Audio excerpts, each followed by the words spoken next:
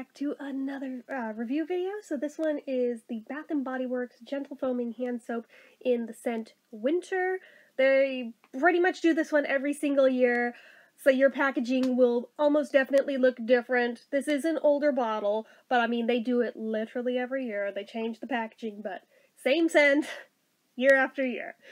So, the price this was when I got it was $6.50, but they've gone up since then. So the scent notes are fresh pine, snow citrus, and white woods, which is really nice.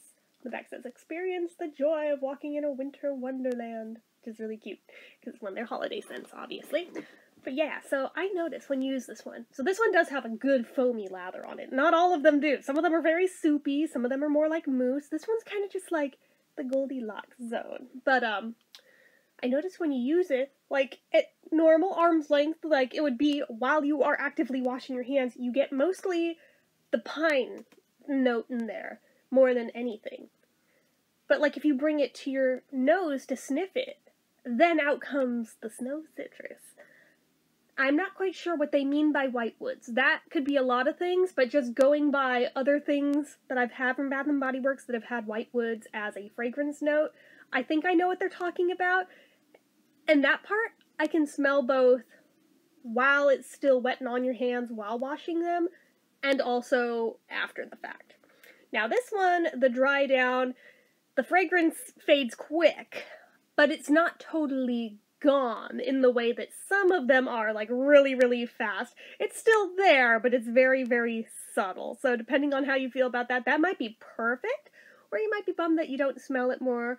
I don't know, it just depends on personal preference, but I mean, it's still there. Even like a few hours later, it's still there, which is more than I can say for actually a lot of their soaps, because usually, even the stronger ones, usually within a few hours, they've kind of died down to nothing. So the fact that, yeah, it may die down a lot, the fact that it's still present, period, hours later, I'm like, okay, that's a win. I'll count that as a win.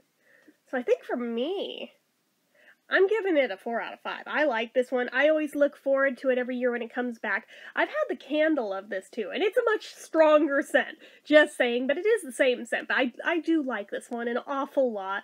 And it's one of those great scents where it's both perfect for masculine or feminine. It's that nice androgynous zone where it just works for everybody. So, like, if you're buying this for, like, a sink where it's going to be shared by a household, this is actually a pretty good bet where no one's going to be upset with it. Pretty sure.